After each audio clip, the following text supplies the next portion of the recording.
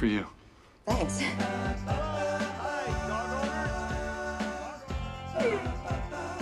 This is the third time Jim Belushi has teamed up with a dog on the K-9 series.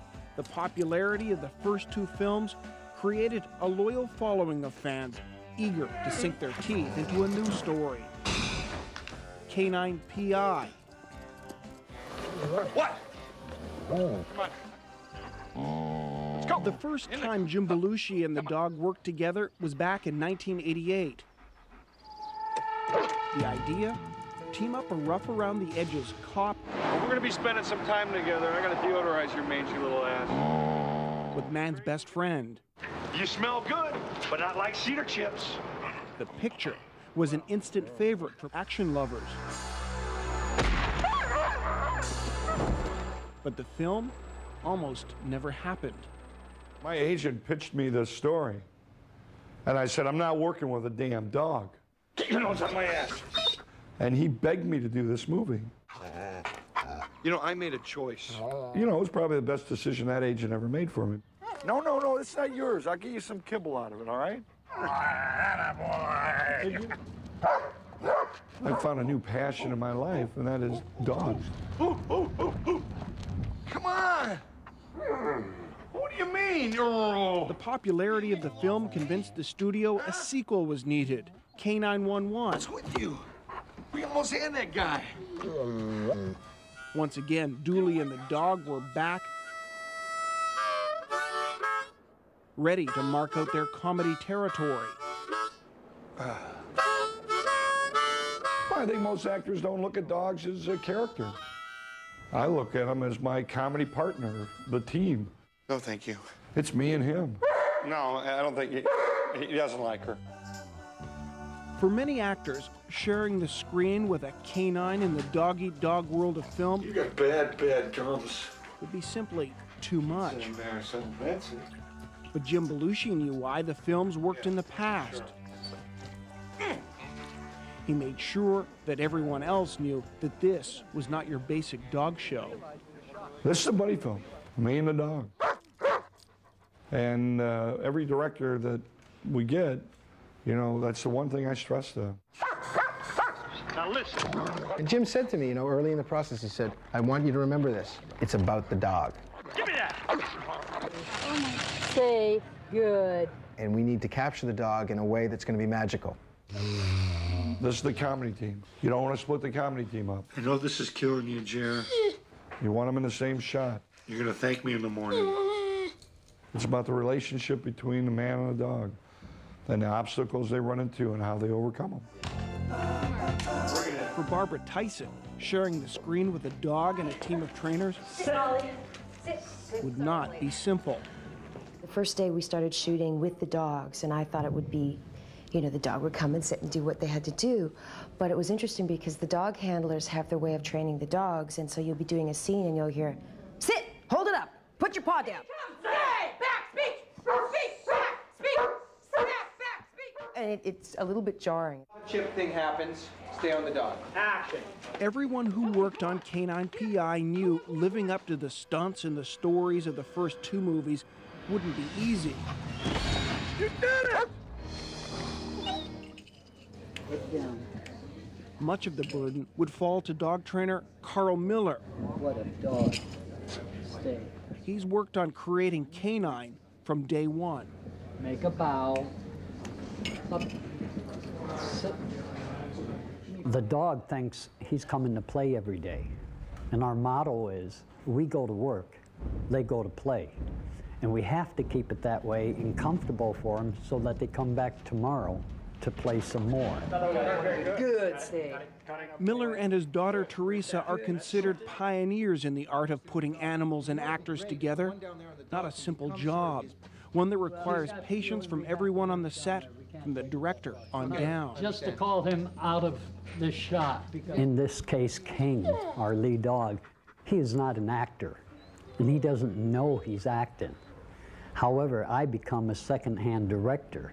The director tells me what he expects from the dog, and somehow my emotional cues to the dog has to get that personality of the dog out of that scene. Cut, print, that's it. I've worked with 3 different dogs in 3 different movies, and they're like working with 3 different actors, absolutely. You know, I wish you could hear me right now because there's a couple of things I wanted to tell you. Rondo was the first dog, and he wasn't really a well-trained movie dog. Even though you took the mirror off my Mustang, you know. Carl had just gotten him and kind of did a quick training on him. So it was difficult to get Rondo to do the things we wanted him to do. Because I know I shouldn't have yelled at you. Mac, in the second movie, was a very well-trained dog. What are you doing on my spot? But we chose to play the dog as being older. So we didn't get a lot of energy out of Mac. That'll make you feel better. And this one, this is the best dog we've had yet, King.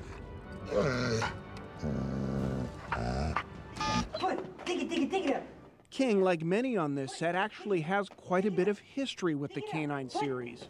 Put it. Good. In the last movie, King was one of the understudies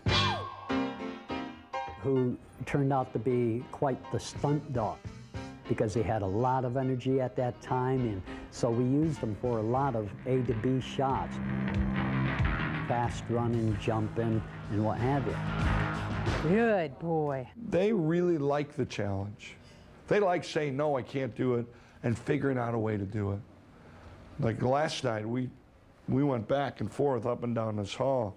The dog was supposed to put his nose in my butt, and we couldn't get King to do it for the world. We tried everything. We put some, I think they put some food down there. But you know what? After 30 minutes, we figured out a way to do it. Some monofilament and a tennis ball, and the dog went through his legs to chase the tennis ball. And Carl came up with it, and we did it, and the dog did it. So it's what's exciting about this job is the challenges and overcoming them. Despite the challenges, though, it doesn't hurt that Belushi's background is in improv. Well, you're talking about 2 people that are unpredictable. You're talking about a dog and Jim. The great thing about working with an animal is that you don't know what they're going to do. I don't know. I mean, you rehearse it, but when the camera's rolling, There he goes. they're a dog. You know, it's an animal. Where the other one might be. Which one you want? Yay! They don't know what you're talking about. Look at this one. So you have to kind of improvise along with them. And sometimes it makes for the possibility of magic. That's what makes his clock tick. And that's what makes him ultimately a very funny man and a very refreshing kind of presence on the screen. Yeah, you can smell your own, can't you? What's interesting about a relationship with a dog is not what the dog does, it's trying to communicate to the dog what you need. Let me eat your feet, will you? And a lot of the improvising that goes on with the dog is trying to get him to do the stunt. What? I said I'd split it with you. Here, take the whole goddamn thing. There's one scene in particular in K-9 1, the original K-9, where I'm on the couch about to kiss the girl, and Rondo, the dog who played Jerry Lee, for some reason took his paw and put it on my head. I was just praying when my head was down that the boom wasn't in the shot, that nobody would laugh, nobody would make a noise, because we could never train a dog to do that. And we got that in one take. You remember the movie Old Yeller, do you? Remember when they shot him at the end? I didn't cry. Jim's so good with the banter with the dog. What are you doing up there? That's it. We're definitely going to the vet. You can really tell that he's a dog person. Come on. Come on, let's go. Jim, he's one of the few actors I've noticed actually make eye contact with the dog and communicate with him while he's working. You want to stay here tonight? You stay there tonight. And as a result, the dog feels this and responds to him. And it's amazing on film how it looks like Jerry Lee belongs to Dooley. I got you for free. Jerry Lee. Did you hear that? Pension check is waiting. We got our money. We're retired. We're going on a trip, buddy. For Jim Belushi, leaving the set and completing the movie will not mean leaving dogs behind. Who's that? Who's that? Last year, he and his family got 2 German Shepherd puppies. Perhaps with a little training and a little patience. Easy. Leave it, leave it. Okay. They too might be future co-stars. Good boy, Jude. Look at that look.